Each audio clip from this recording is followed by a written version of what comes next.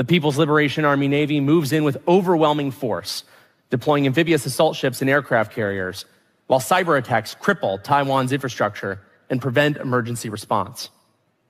The Chinese rocket force's long-range missiles shred through our defenses. Ships, command and control nodes. The scenes or landscape in the battlefields are dramatically changing. If you look at the news from Ukraine or in the Middle East, I mean, you hear very often about UAVs or armed drones. It has basically become a weapon of choice.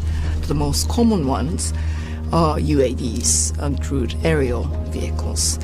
And they come in different shapes, sizes, and forms. The small ones, very simple ones that you can basically pick up from your local toy shop, to very sophisticated UAVs that are developed and produced for military purposes. And that is a dramatic sort of changes in the way in which the war and conflicts are fought.